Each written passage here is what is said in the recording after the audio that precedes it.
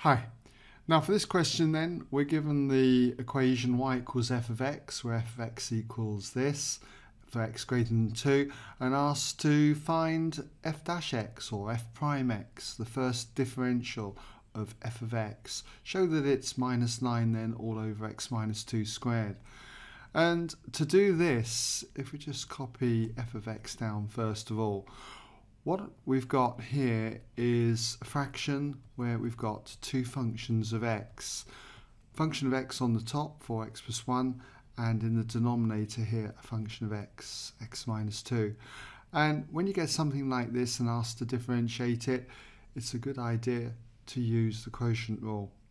So, just as a quick reminder, you should be familiar with the quotient rule. It's this, where you've got y equals u of v. U and v are functions of x.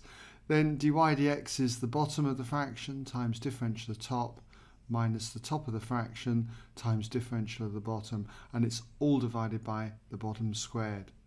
So following that then, we've therefore got f dash x, or f prime x, is equal to, and we take the bottom of the fraction, x minus 2, and multiply it by the differential of the top of the fraction, which is just going to be 4. And then it's minus, and then we take the top of the fraction, 4x plus 1, and multiply it by the differential of the bottom of the fraction, which will just be 1.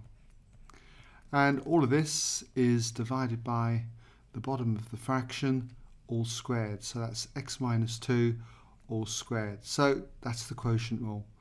And all I need to do is just expand the brackets out. So we're going to get 4x minus 8. And then for this one, we're just going to get minus 4x minus 1.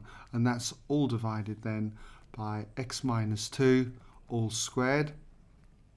And then cleaning up the top, you can see that the 4x minus 4x cancels, just left with minus 8 minus 1, which is minus 9. And that's all divided then by x minus 2 all squared. And that's what we had to show. Okay?